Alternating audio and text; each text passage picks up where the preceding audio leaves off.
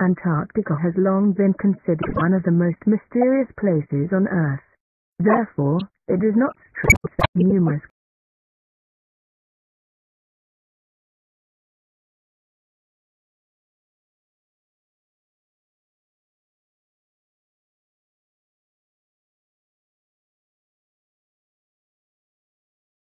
places on Earth for a good reason.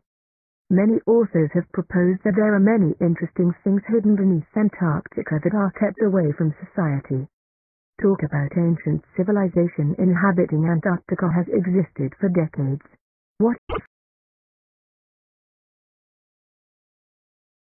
if today, an ancient civilization developed, creating fascinating structures, monuments and temples?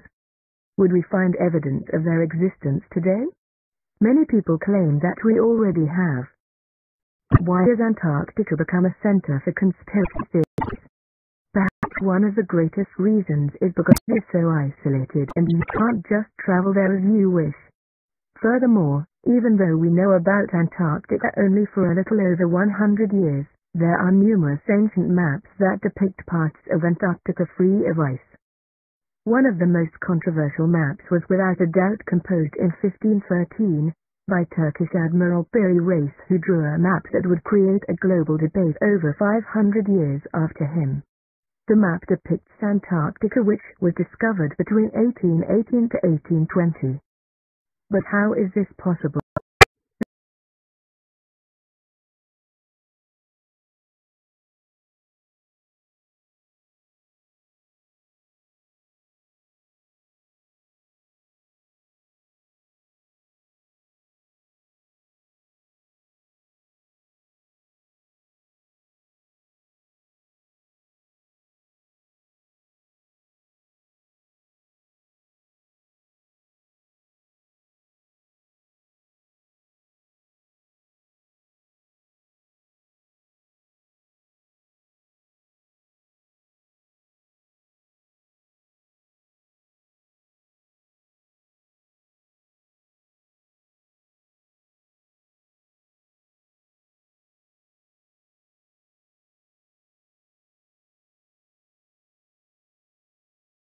Race with the Englishman Rob Falcon Scott. The dates of accounts are relatively recent. Here are ancient maps that date back over 500 years, which already depict the continent, and some of them show Antarctica free of ice.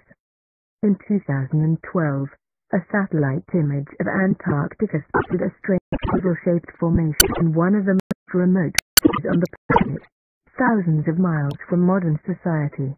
The strange oval-shaped structure raised numerous questions among experts.